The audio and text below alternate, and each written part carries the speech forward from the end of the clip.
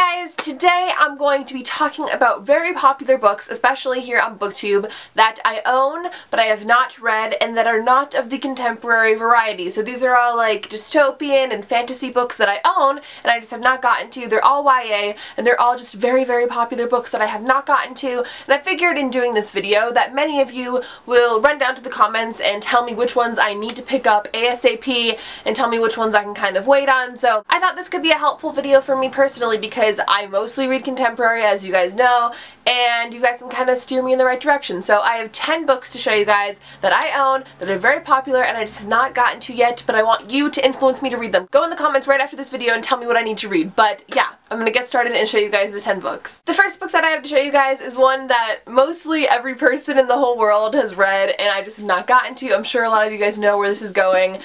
Yeah, I have not read Harry Potter, but I recently picked up this nice hardcover edition of the first book in the series, Harry Potter and the Sorcerer's Stone, and yeah, I want to read the series. I need to do it because, like, everyone and their mother has read Harry Potter, so it's just something that is gonna get done eventually, but I just haven't had the want to pick it up. I don't know, like, I don't know, just tell me down below how much you need to read this book. I know I get a million comments every single time I mention that I haven't read Harry Potter. The comments are like, you need to. Like, I understand, trust me, but I just haven't gotten to it yet. So Harry Potter is my first one on the list. Next one is a book that I really want to start, but I just have not gotten to it yet, and that is A Court of Thorns and Roses by Sarah J. Maas, and I also have not read the Throne of Glass series, but this is the only Sarah J. Maas book that I own, and I actually attempted to start this book one time, like, when it first came out, and I just couldn't get into it. I don't know if it was like just my mood of the day, I didn't feel like reading it or just what, but I really want to read this book because I've heard nothing but amazing things. I mean, I've heard some bad things, but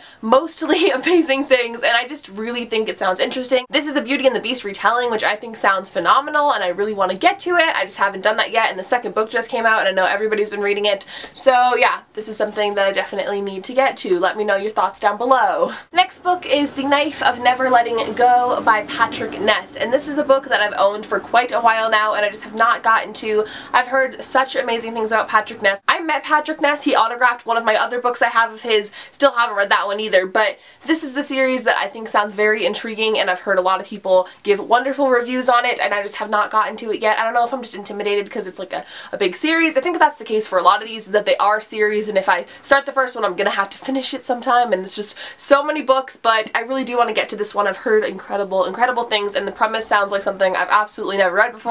So yeah, this needs to get done. Next one is Vampire Academy by Rochelle Mead. This is another one of those that's just a huge series that it's kind of intimidating to have to start a whole new series and read the whole thing, but you know, I think I could do it. I'm kind of past my vampire phase, but I've just heard such amazing things about this series and I've heard it's so fun, so I feel like I would definitely enjoy it. I also have yet to read a book by Rochelle Mead. I own this, I own The Glittering Court, and I own Soundless, and I haven't read any of them, so I definitely need to pick one of them up soon, but I think this is going to be the one I pick up first. I'm excited for this one, I just have not picked it up. I think that's kind of the case with all these books, honestly. The next one is the book that I have tried to read like 5 times and just have not been able to get into it, and it's also so highly requested for me to read this series on my channel, and that is City of Bones by Cassandra Clare, or the Mortal Instruments series. And now, this is my brother's favorite series of all time, like favorite, and he has told me to read this series since it first came out. He read it like before all the books were out, he was obsessed with them, he still is, and I still haven't read them. Like, this book has been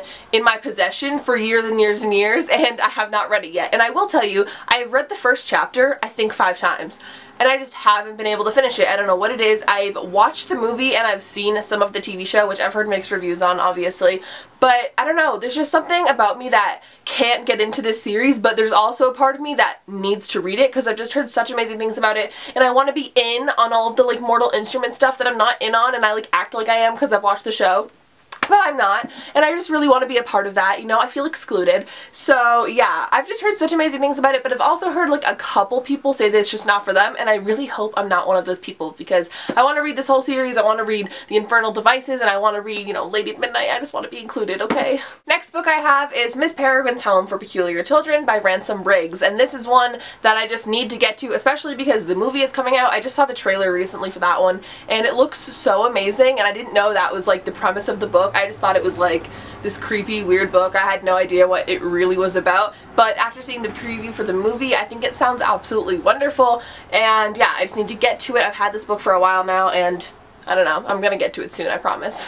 Next book I have is I Am Number 4 by LovelyLikeLaura, and this is a book that was actually recommended to me by one of my real life friends, and she read the series thus far because I don't think it's a finished series yet, and she really enjoyed it. I've heard that this book is kind of comparable to the Luck series by Jennifer Armentrout, which is one of my favorite series of all time, so I feel like I would definitely enjoy this if that is the case. So if any of you guys have read the Luck series and you have read this, or you might know something about them if they're similar or anything like that, definitely let me know, because if this is similar to Luck's, then I want to read it. And I want to read it soon because Lux was such a fun, enjoyable series for me, so if it's anything like this, I'll definitely pick it up soon. The next book I have is one that I don't think is as popular as some of them that I've showed you already, but one that I've still heard a lot of people talking about, and that is The Program by Suzanne Young. This is one that I think sounds very interesting. It's a dystopian book, which are kind of going out, I feel like, but one that I feel like I need to read, and a couple of my real life friends have read this one, and I've thoroughly enjoyed it, so, you know, I want to pick it up. I don't know, let me know your thoughts on this one if any of you guys have read it, but it's one that is on my list. Next one is kind of random, but one that I saw on my shelf that I've heard lots of things about but just haven't gotten to,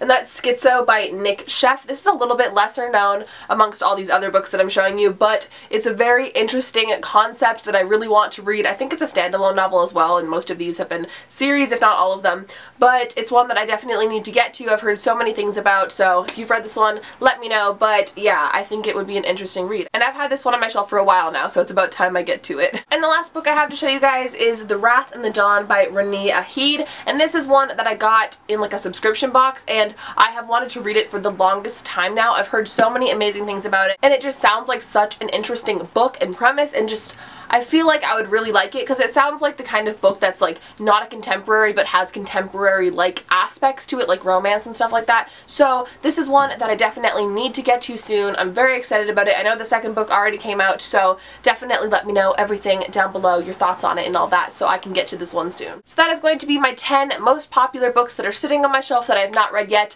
that are not contemporary, because I do have a lot of contemporary popular books that I have not gotten to yet. I'm going to be doing a contemporary TBR pretty soon, so I thought all that aside, I would just do these books, the fantasy, dystopian, sci-fi, all those kinds of things. So I hope you guys enjoyed this video. Again, let me know down below all of your thoughts on any of these books or ones that you're excited to get to, any popular books that you haven't read, that you feel shamed for, anything like that. If you guys enjoyed this video, make sure to give it a big thumbs up and subscribe to my channel if you've not already. But other than that, I hope you're all having an absolutely wonderful day, and I'll talk to you all in the next video. Bye! Well, my boyfriend